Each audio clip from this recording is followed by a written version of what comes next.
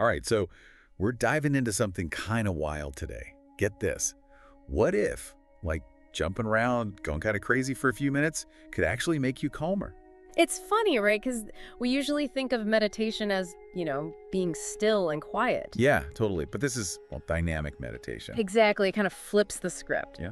Created by this guy, Osho. Okay, so how does it actually work? Because it can't just be running around yelling, right? Well, not just that. It's got these, phases to it. So you've got movement, but it's intense, shaking, shouting, even something called chaotic breathing. Okay, chaotic breathing, I'm almost afraid to ask. Right. It sounds intense, but then, boom, total stop. Everything just goes still. So it's like all this buildup and then silence? Yeah, think of it like a snow globe. You shake up all this chaos, then you put it down and everything settles.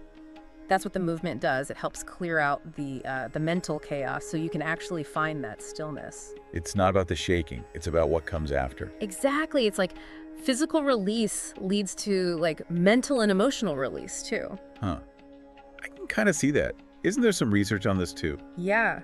Studies actually show that dynamic meditation can make you more focused, more attentive, probably because it regulates your nervous system. So not just feeling calmer, but better at focusing in daily life too. Yeah, cleaning out all that mental clutter so there's room for, clarity. And this reminds me, the article mentioned this woman, Sarah.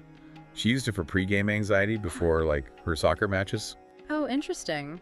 What'd she think? I mean, going from intense movement to stillness right before a game? She was super skeptical at first, but she said that after, she just felt more centered, focused, ready to play. That's amazing. It shows how it's not just this sitting in a quiet room thing. It's about accessing that stillness whenever. Makes you wonder, could we all use a bit of that, Huh? A little chaos to find some stillness in our, well, kind of crazy lives, even if it's not a formal meditation session. Right. If we can train our minds to be still in the middle of that dynamic meditation, maybe we can find moments of peace, even amidst the everyday chaos. Something to think about.